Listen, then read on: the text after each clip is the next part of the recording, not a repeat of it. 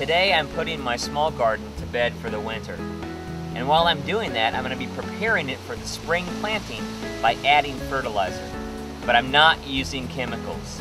Instead, I'm using organic components I can find right in my yard to recharge the soil during the winter months.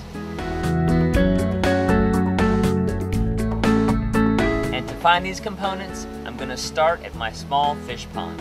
We love this little aquatic habitat and the fish and frogs that call it home. But it also serves an important function, helping me treat stormwater from my roof. I also use the pond water to irrigate my garden and blueberries as well. Not only is the rainwater better for my plants, but it has also been, shall we say, enhanced by the fish with a little organic fertilizer of their own. But there is another biological function at work in the pond. The aquatic plants are also removing excess nutrients from the water, mainly nitrogen in the form of nitrates. This water lettuce is a prolific grower, and it will literally cover the pond in a few weeks. This patch was started with one plant. I remove a little at a time throughout the summer, but in the fall I take it all out and put it to work in the garden. Here it will serve as organic fertilizer, as it returns the nitrogen it stored all summer back to the soil. If you don't have a pond, you can use grass clippings to add nitrogen to your soil, as long as you haven't used any weed killer on the grass. Add a couple inches of clippings and then cover with a layer of soil or leaves.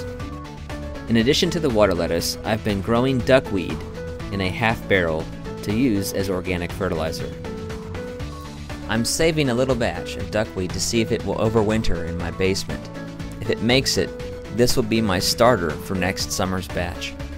So once I've put down my layer of nitrogen-rich greens, I'm going to cover that with some brown organics, leaves. The leaves are carbon-rich, and that will help lock in moisture and help the greens break down and return their nutrients to the soil. With this nice topping of organic greens and browns, my garden is ready to chill out for the winter and prepare itself for the spring when it will come back to life producing veggies. Growing your own organic fertilizer. That's just another easy way to be green. Our mission is to show you simple ways you can make your life a little greener and how you can save money by doing it yourself. Helping you see green so you can be green and save a little green. Thanks for watching, and please subscribe for a first look at our new videos.